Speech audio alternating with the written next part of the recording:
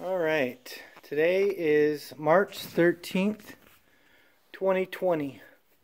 So I got quail. They're upstairs incubating, and in about a week or so, I got to move them because I have another set of eggs coming that I'm going to incubate.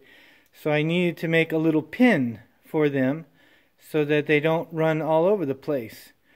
So I got a pallet from garbage around down the block, and I got this pallet and I put some sides on it. So I found these wooden boards. I painted it and put this. I screwed the boards on, and then I found these bags here. Grab a bag. So I got these bags, and I think they're onion bags, but I got them out of the garbage too. So I got them, and I made these little screen walls out of these onion bags. So I just put a screw in on the inside so that they just they can be taken down. And then on the bottom, I got these boards out of garbage, and somebody threw away. So I put those on the bottom here. And that's going to keep this onion cage taut, so it's not loose. I just put those in. So, and then on the very bottom, I had a piece of plastic. You can kind of see the plastic there in the corner on the bottom.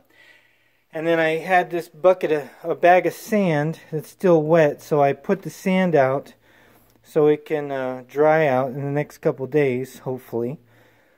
Because it's still like 30 to 40 degrees outside. So the quail, they like to go around in sand. Maybe I'll put some diatomaceous earth on this, and that keeps the bugs away and things. But when I get like 40 quail in here, they'll have enough room to run around. So that's how that looks. So we'll see how that goes. And I'll put a little water and a little feeder in here, and then they can get all happy for a couple weeks.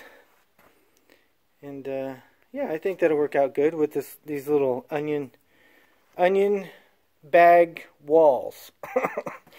Alrighty, so the sand they like to go. I was going to put wood chips. We talked about it, my sister and my mom, and we decided that sand might be better because it's more like outdoors. They didn't know if wood chips would hurt their feet, and wood chips are like $25 for a little bag of them. So we're like, well, we got a bag of sand, why don't we try sand? So we're going to try sand and see how that works. Maybe they'll like it, maybe they won't, maybe it'll make a mess. But yeah, the pallet worked good. It had a nice solid bottom, this one pallet. Every once in a while you'll find a pallet that has, and I just put some sides on it. And then I put these pieces of plywood scraps. So everything here is scrap. It's all free. The only thing that costs me money is the screws.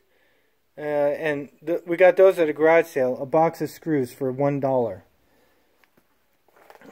These here. Got it for $1 at a garage sale. But they got weird little heads on them. They got the square head. So I had to use a special bit for that. And then let's see, what else was there? Oh, paint. So we got this Oops paint from, you can go to Home Depot, and when they make a mistake mixing paints, they'll sell them for like $1 to $5. So we got this Oops paint. So we painted this a couple times so that it kind of looks nice in our house. And yeah, that's our new little intermediate quail stage house. So they can hang out here and be real happy while they grow and mature to adulthood. And then it's a little bit warmer in the house here in this room. And they got a nice glass door right next to them. And we're gonna it's warmer than outside at night. So it's still February, and no, it's March. It's March. So yeah, it's still cold out at night, so they'll have a chance to not die here where it's a little warmer at nighttime. So that's it for today. This is my project for today, the intermediate stage of quail house. And then we'll get them in here and take another video later. All right. Have a great day. Look at that view they got. That's pretty nice. They can look out there. We're going to get a garden going. Got my fire pit. All right. Have a great day. Stay well, everybody.